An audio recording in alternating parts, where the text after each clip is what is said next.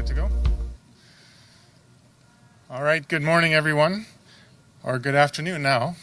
Before I begin, I would like to add that our hearts go out to the Quebec provincial police officer that was fatally stabbed Monday night before while performing an arrest.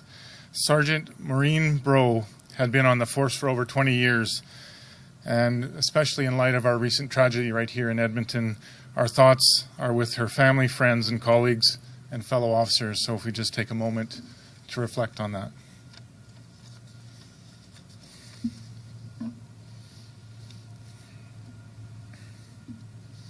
Thank you very much. Hello, everyone. My name is Nathan Neudorf, and I am the Minister of Infrastructure. I am pleased to be here on Treaty 6 territory, and I also acknowledge the Métis people who share a deep connection with this land. It's so nice to see all of you, and I appreciate you all taking time this afternoon to join us. We did order special weather just to be able to do this outside, and I'm glad to see that that order came through. The Minister of Health probably will appreciate that as well. This is a great day for Edmonton and for Albertans who need complex continuing care services, either for themselves, for their families, or for their loved ones. I'm thrilled that we will be soon handing over this magnificent new healthcare facility to Alberta Health Services. While the building is not yet ready for residents, AHS will be working hard to open the building in the fall of 2023 with Capital Care as the operator. At just over 38,000 square meters, this facility is a magnificent addition to the Zwozdesky Centre at Norwood. Once fully complete, there will be 350 complex continuing care and post-acute beds, as well as ambulatory clinics. In addition, there will be support programs for Albertans with complex medical needs that require long-term or palliative care. Construction began on this building 4 years ago, created by highly skilled architects, designers, tradespeople, and construction workers who work together with Alberta Health, Alberta Health Services, and Alberta Infrastructure to create this incredible building that you are standing before today. With construction of this tower nearing completion, the next steps in this project include renovating the Angus McEwen Pavilion, demolishing the North Pavilion and the Choice Day Centre, and constructing a standalone parking structure for community emergency medical services vehicles and a renal dialysis van. This project has been and continues to be an economic generator for Edmonton. It has created approximately 2,200 well-paying construction and construction-related jobs to date. At the peak of construction, more than 500 workers were on this site. A good portion of the wages of those workers stayed right here in the Edmonton area, helping the local economy and the surrounding community. Projects like this one also have a significant long-term impact. They help local businesses and they attract investment to our communities. They provide jobs, attract new people to work and stay in the city, and ensure that Albertans get the best health care where and when they need it. In a few minutes, you'll have the opportunity to also tour the facility. You'll see some of the modern, innovative features that were incorporated into the design and construction. One example is the unique Y shape of the building, designed to provide each and every resident a great view and improve the flow of staff moving throughout the building to complete their work. The Norwood Tower is one of the most modern technology advanced complex care facilities in the province. AHS, together with the operator Capital Care, will soon begin with the process of preparing for health services on the site and will be working hard to open the Norwood Tower to residents as soon as possible. I look forward to joining you in the fall when the Norwood Tower officially opens its doors. Thank you. Now I would like to invite my colleague, Health Minister Jason Copping, to come to the podium.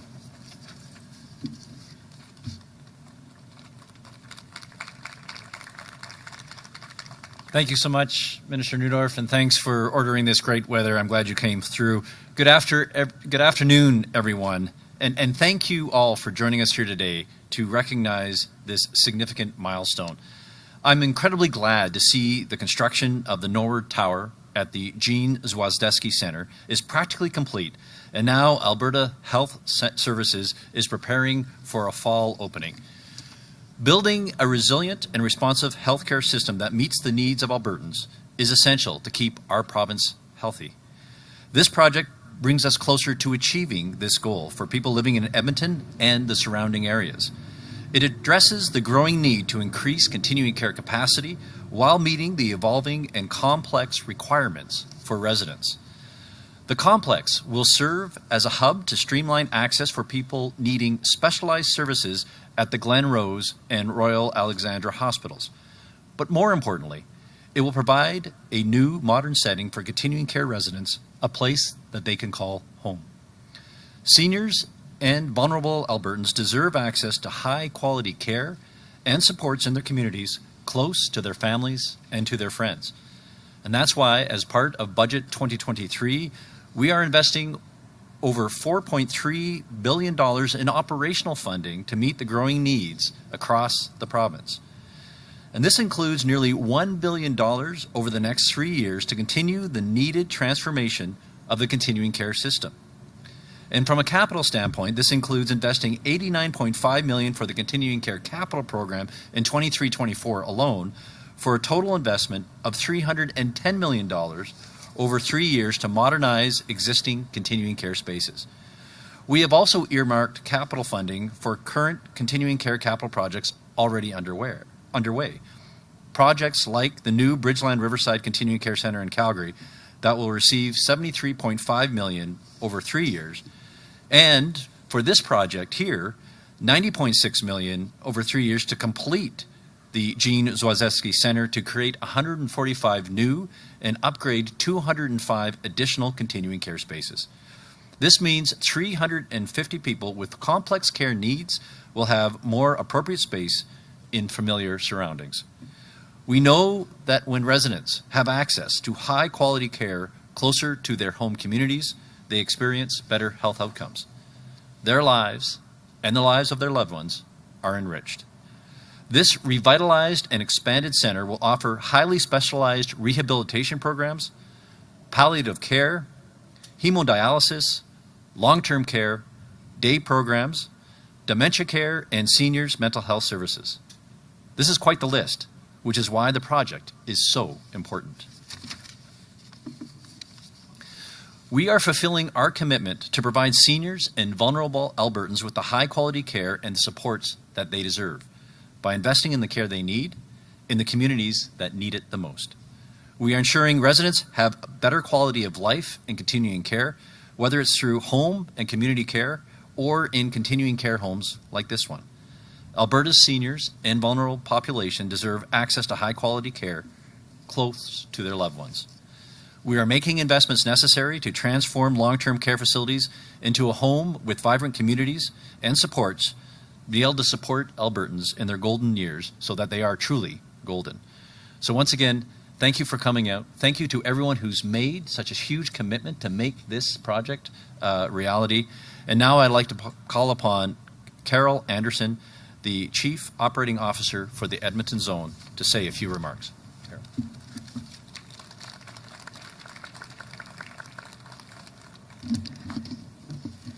Good afternoon. Thank you, Minister Copping, Minister Neudorf, and all of the other delegates who are here today for the opportunity to be here and to bring greetings on behalf of Alberta Health Services. I'm Carol Anderson. I'm the Chief Zone Officer for the Edmonton Zone. And it's absolutely wonderful to be here to mark this milestone for the Zwozdesky Centre at Norwood. I would like to congratulate the stakeholders who have been involved with supporting, thank you, the Capital Care Norwood redevelopment project. This includes Capital Care, Alberta Infrastructure, Alberta Health, and Alberta Health Services. The Zwozdesky Centre at Norwood that you see in front of you is a modern, cutting-edge, purpose-built, community-focused facility, and it bridges the transition from acute to community care. It will enable person and family-centered care within the walls and the space and the welcoming environment that has been created. The Zwozdesky Centre will offer the continuum of care with services focused on care in the community, rehabilitation, post-acute and continuing care, which will support the growing need in Edmonton and area for that post-acute and complex continuing care services. This facility will provide a home for community-based research and learning with the unique teaching and research continuing care collaboration between Alberta Health Services, Capital Care, and our post-secondary education partners. This will be a comprehensive opportunity for clients, residents, caregivers, researchers, students, and staff to work, learn, and grow together. The community-based services offered at this site range from the CHOICE program, the GF McDonald Centre for Lung Health, which is operated by Covenant Health, hemodialysis, post-acute, long-term care, and hospice services. It truly is a vibrant and vital health hub for the Edmonton zone that will support our clients and residents to live their lives fully. The Zwozdesky Centre will provide new continuing care capacity in post-acute, long-term care, and hospice. And when we complete the renovation of the Angus McGugan building, the Capital Care Campus project will be fully complete, and we'll have added 145 continuing care beds for the Edmonton zone, which are really, really critical at this time. The care and services provided at this campus will relieve pressure on our Edmonton hospitals and the continuing care system, and help to reduce the demand for emergency departments, inpatient acute care services, and our residential continuing care placement. But really, and most importantly, the Zwozdesky Centre at Norwood represents an investment in caring for Albertans who deserve this type of beautiful, functional, warm, welcoming place to live their lives and receive ongoing care and support. As we stand here today, I am grateful for the power of partnerships and the ongoing teamwork that will ensure that this facility is successful in the years to come. I would like to thank our partners in Alberta Infrastructure, Alberta Health, and Capital Care, who have worked together to plan, design, and build the facility. I would also like to acknowledge and thank our campus neighbours, the Royal Alexandra Hospital, the Glenrose Rehabilitation Hospital, our wonderful community partners, including the residents of the Norwood neighbourhood, the Spruce Avenue Community League, and the Kingsway Business Association, who have been so supportive of this project. And most importantly, the Capital Care Norwood team and the clients, residents, and families. Your understanding, patience, and support during construction on a very busy campus is greatly appreciated. We're also grateful for the continued support of the Capital Care Foundation and the Stepping Up for Norwood campaign that will provide the funding that's necessary to make the Zwozdesky Centre at Norwood a home, and that honouring of the legacy of the Honourable Jean Zwozdesky. Capital Care is a trusted and valued partner in the Edmonton zone and will operate the facility and work in collaboration with our teams at AHS and Covenant Health to deliver quality care that places our clients, residents, and families at the centre of all that we do together. I would like to once again thank and congratulate all who have worked so hard to make this building a reality.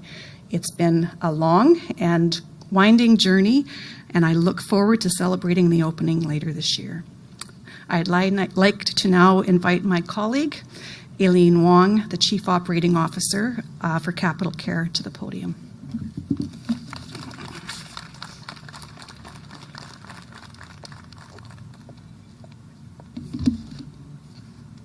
Thank you, Carol, and thank you, Ministers Copping and Neudorf as well. It's a fantastic day, and I really appreciate everyone being here. It's lovely to see members of our Capital Care Foundation fundraising campaign here with us. They've worked so diligently to create support for this building.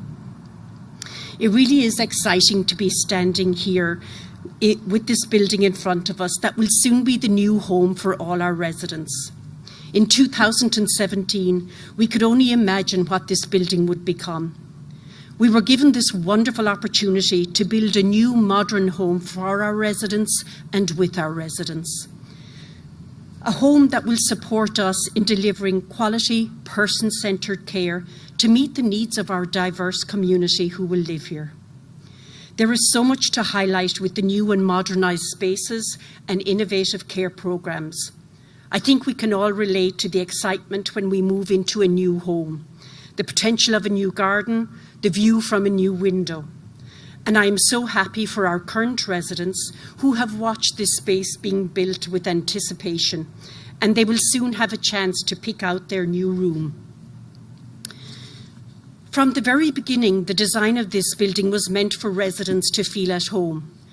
The dedicated gardens for the residents with brain injuries will be life-changing. This also brings continuing care into a modern era. It's a transformational space that will serve the diverse population who need complex long-term care, post-acute care, hospice, dialysis, and community care. And it's a time when society is recognising that we need to support people across the spectrum of care. We all know the needs of continuing care are evolving, and we are thrilled to have partners like Capital Care Foundation to help us address those needs, as well as Alberta Health and Alberta Health Services. The fundraising that the Capital Care Foundation is going towards is supporting our new Teaching Research Training Centre. And this will help us to train our staff with a focus on evidence-based practice and continue to build on our partnerships with the colleges and universities.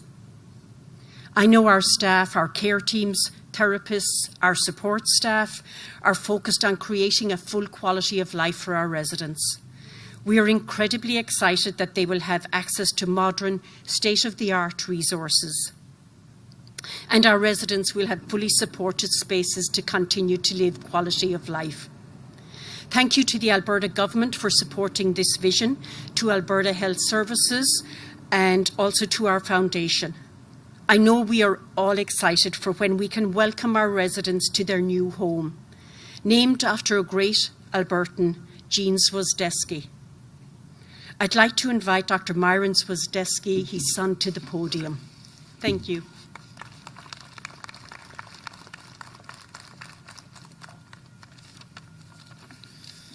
Thank you, Eileen. Thank you, ministers, Alberta Health Services representatives, and our friends at Capital Care. I'm incredibly proud and humbled to stand in front of this building that holds our Diedos, grandfather's, name. This centre is poised to be an important institution to continuing care and education through research in our city, Edmonton. My father, Jean, would have been so pleased to see a space dedicated to providing a full quality life for seniors and all of those requiring assistance. This centre, its gardens and family gathering spaces will allow residents and families to build community together. The Capital Care Foundation has been doing amazing work to ensure the spaces are filled with furnishings and artwork. And they have announced that their fundraising will support a teaching and research centre within this building. I know he would have loved that this will also be a space of learning, one where we can continue to build on our knowledge and research to create the best continuing care. His dedication to building a caring community and supporting education are at the center of his legacy. And they're encapsulated by the naming of this centre. I remember how much time he used to spend in meetings, on the phone, listening to people and helping people, but also in fostering an inquisitive young mind. He used to ask me questions all the time called short snappers, and we'd have to respond in the car with our fake buzzers. But as a trained teacher, he taught me to learn everything. And so I became an educator in medical sciences at the University of Alberta. And my family and I will be very interested to hear about some of the person-centered health research projects at this centre. On behalf of the Zwozdesky family, we are so pleased that this centre, in the heart of the city that he loved, will stand for what he believed in: caring community and education. Thank you so much for inviting me here today. I'd like to invite Helen Gulovich, co-chair of the Norwood Resident Council, to speak.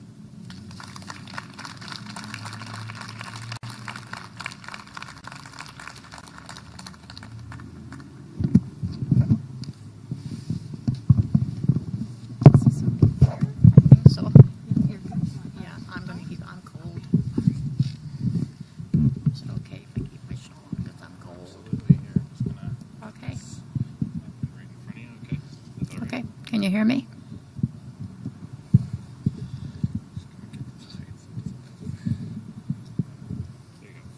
Okay. No? Hi, I'm Helen Gulovich. It's lovely to see everyone today. I'm so excited to be in our new home.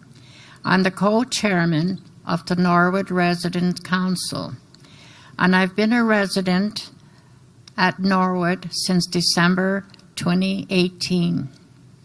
I remember already being excited at the idea of a new building. We couldn't imagine how it would turn out. That January in 2019, I remember starting to see signs of construction.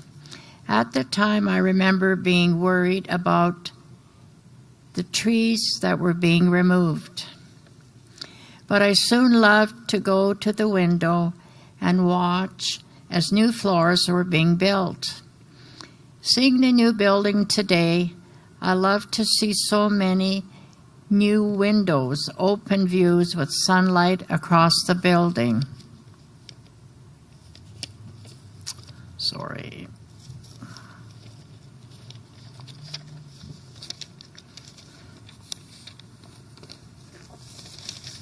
Oh. Sorry about that. And all of the new garden spaces we'll be able to enjoy. These new rooms are going to be built to accommodate us. I'll have my own desk space.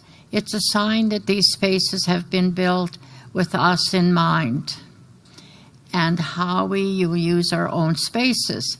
From the beginning, the staff have worked to keep the residents informed and involved.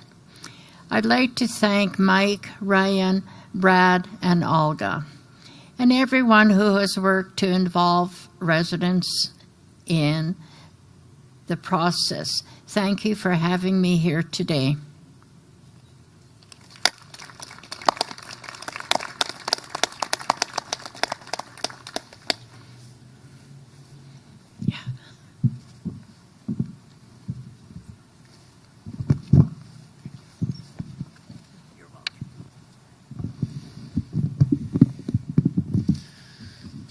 Thank you, Helen.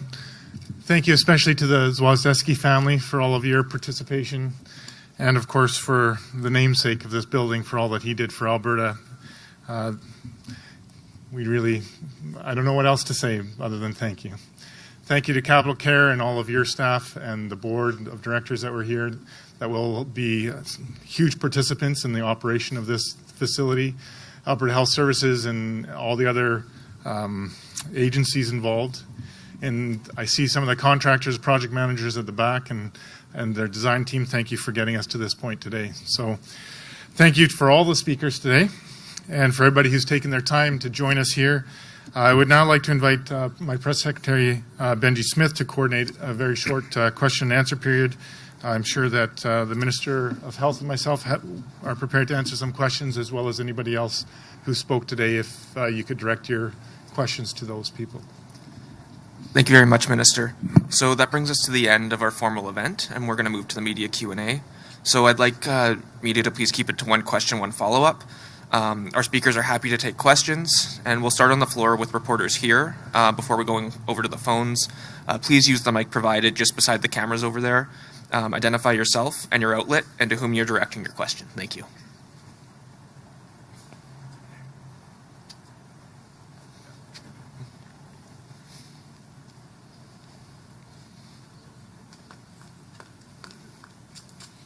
Hey there, Lisa McGregor with Global News. My first question would be, obviously I'm sure you have a wait list for people to get into this new facility, or do you? And how is that decided? I'm not sure who should answer this one. How do you go about deciding who gets a space? And do you have an idea of how many people have applied for a space and whatnot?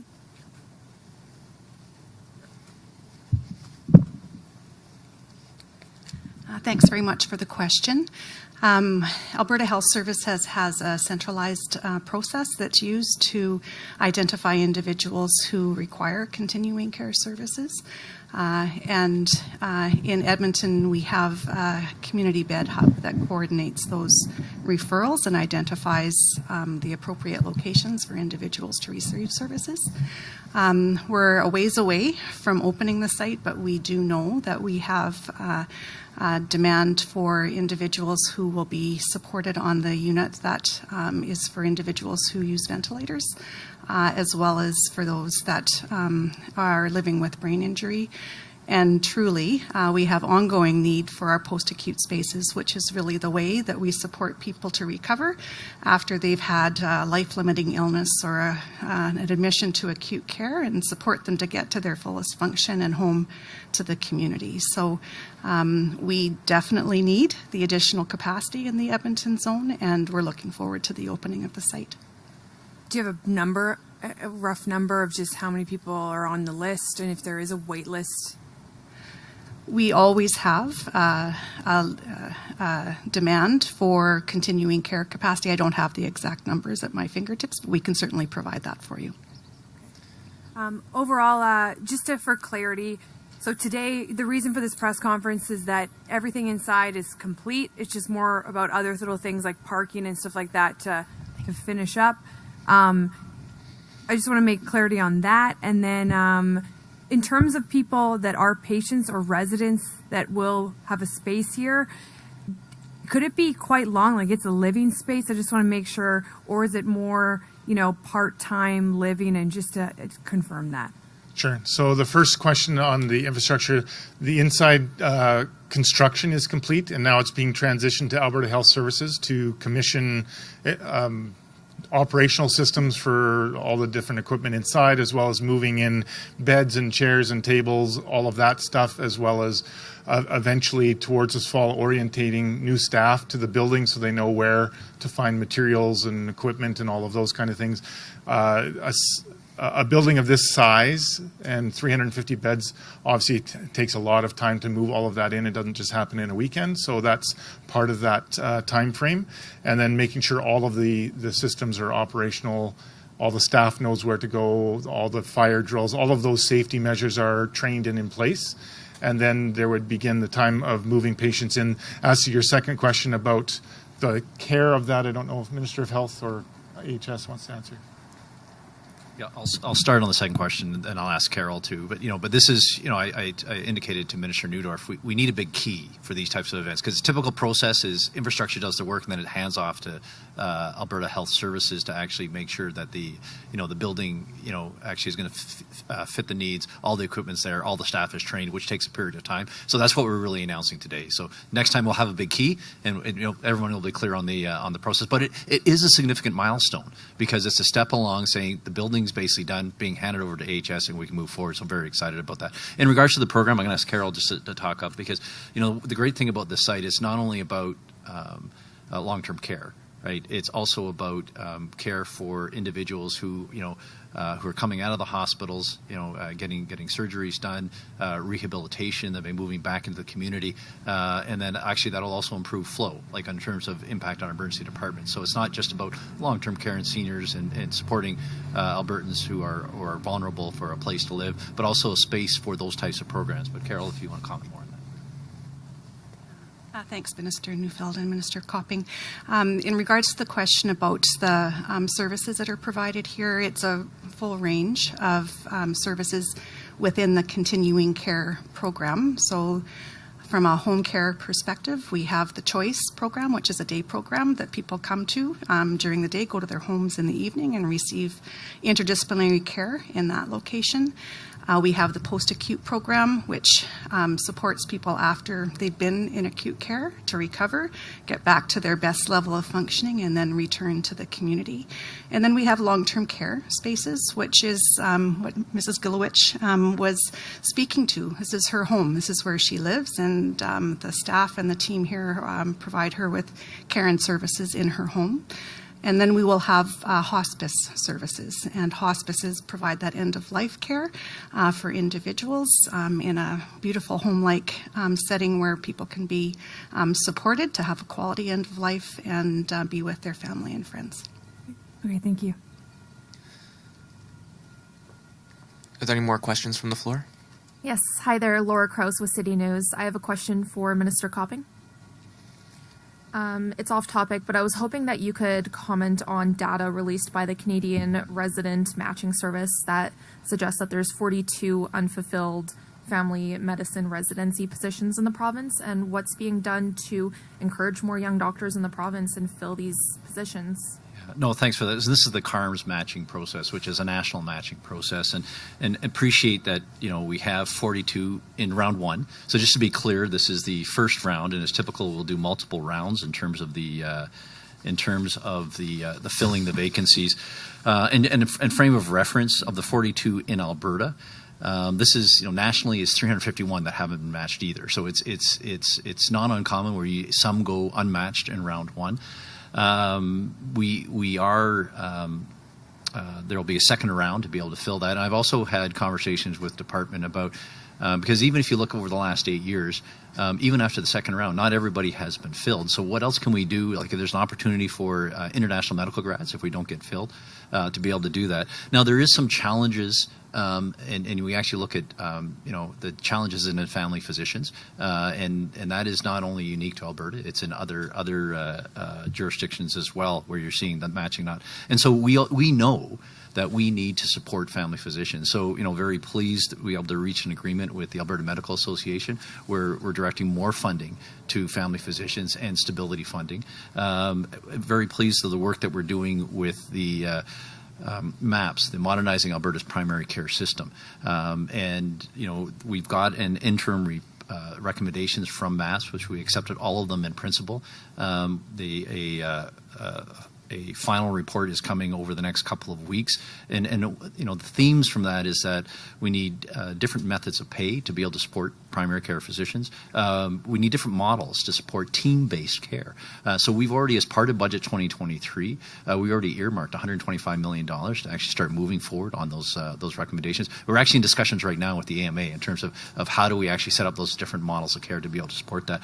And quite frankly, we have with our primary care networks, and as part of the budgeting we've done as Budget 2023, you know, an additional $40 million as we highlighted in the AMA deal over the next 2 years, plus as we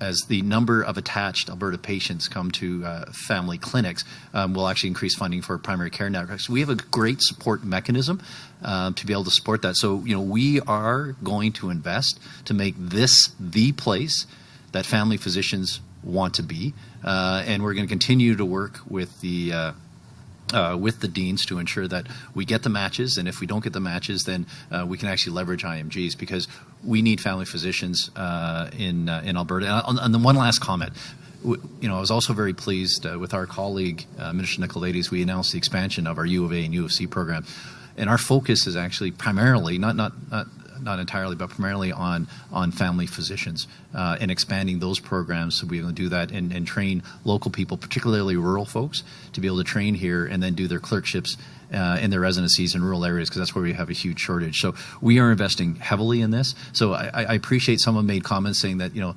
the fact that we didn't match in round one, you know, means that there's challenges with our system. Well, it's a challenge that we are facing, and it's actually being faced, you know, around the country. But we are investing significantly in supporting our primary care doctors, our primary care system, and more is coming. Thank you. Thank you very much. Seeing no questions from the floor, we'll move over to the phones. Catherine Krakowski, Alberta Today. Hi there. First question would be for the Deputy Premier and Infrastructure Minister. So this is a new build, and there's also the demolition of the North Pavilion and Choice Day Centre. I know there's been some worldwide concern about shortages of raw construction materials such as sand that's used in concrete and glass, and I was wondering what, if any, consideration do you give to the availability of building materials when you're looking at building new versus modernizing or rehabilitating an existing building? Wow, that's an excellent question. That is considered during the design phase, so that the specified materials, both externally and internally, are rated for their availability and appropriate costing. So that will be ongoing for the next phase. Obviously, that was completed in this phase. And with every project, there's a percentage of contingency built into the budgeting for that. If throughout the course of construction, as we all know, these construction projects can take multiple years, there's some escalation and contingency built into that to consider that. Now, that's a very specific question as well. So beyond that, I don't have a lot of detail, but that's an ongoing concern again across Canada, where all projects would be considered for the materials used to make sure that you're getting the best value for dollar on what you're purchasing. But Alberta is very, very proud to have a lot of resources, natural resources, including sand and gravel and all of those elements to make concrete and cement. So while it's something we monitor, I don't think it's an overall concern to the outcome of the project. Hopefully that answers your question. Thank you very much. Do you have a follow-up question? Yeah, unrelated for Health Minister Jason Copping.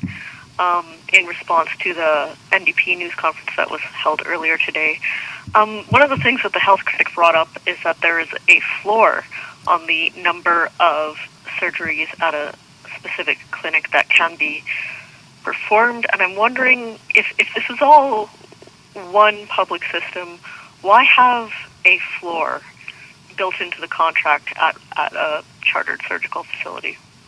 So you hit the nail on the head. It is one all-public system. AHS has contracted with, for example, in Calgary, orthopedic surgeries with Canadian Surgical Solutions. They've contracted 3,000 surgeries to get done. But this is all part of our initiative to be able to get caught up in surgeries, and we are making progress. You take a look at if the adult surgeries on the overall wait list. Pre-COVID it was 68,000. It went as high as just under 81,000 after the fourth wave in November of 2021. It is now dropped down to under 68,000, 67,186. So we are doing more surgeries right now. Actually, as of March 27th, we're currently at an average of 115% of pre-pandemic surgical volumes. So by doing this, that means we're getting the number of surgeries that people are waiting for outside of the clinically recommended wait times down, and that is coming down. We announced that as part of our 90-day report, and it's still continuing to drop. So this is this is one system. AHS has contracted, for example, with a number of chartered facilities to perform surgeries that are less complex. And because we're doing that, we're actually expanding our volumes, be able to get the wait times down, and we're going to be able to do that in a more efficient manner. Thank you very much, operator. Do we have any further callers?